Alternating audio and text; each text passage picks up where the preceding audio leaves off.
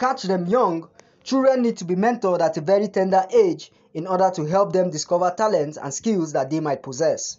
Makarious Hearttouch Foundation, an NGO, are training children from some of the primary schools in the Jiwa area on skills like how to make custard, bags, and also how to draw. Where we are now in Nigeria, the job is no longer there. And I think the only way out is for us to embrace entrepreneurship, especially at the grassroots and especially at the primary school level. Because I believe by the time we catch them young, when they grow up, they will be able to build on whatever things they have acquired. The essence, according to the president, Thomas Silvanus, is to empower them at a very young age to help them reduce the dependency on society and also to help them become future employers of labor.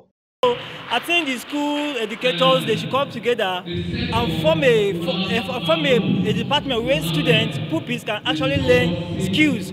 Then for the government, I think they should join hands with NGOs. The government should join hands with NGOs and come together so that we can join hands together and equip these children. We also appreciate this program because it's not just about knowledge now, about the four corners of knowledge. We also need skill.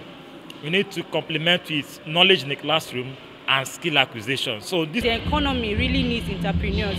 So bringing up these young children at this tender age is a very important thing. Government should improve to do this again because other children that not have the opportunity that I have today.